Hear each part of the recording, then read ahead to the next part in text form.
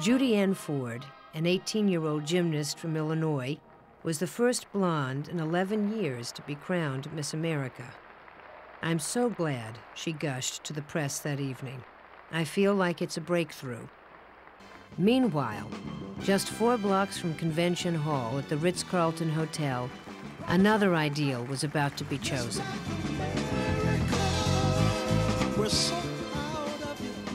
Calling itself a positive protest, the Miss Black America pageant had been scheduled to begin at midnight, in the hopes that newsmen would drop by when they left Convention Hall. It was nearly 3 in the morning before 19-year-old Philadelphian Sandra Williams was crowned. "Miss America does not represent us," Williams told the audience. "With my title, I can show black women they, too, are beautiful."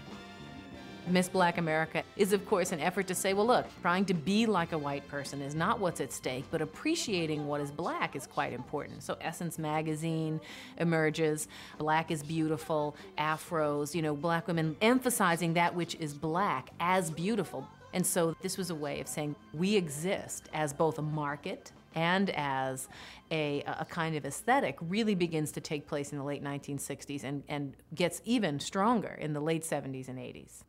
All the controversy of 1968 took its toll on Miss America. And before the year was out, Pepsi Cola, a sponsor of the pageant for over 11 years, withdrew its support. "Miss America as run today," the company declared, "does not represent the changing values of our society."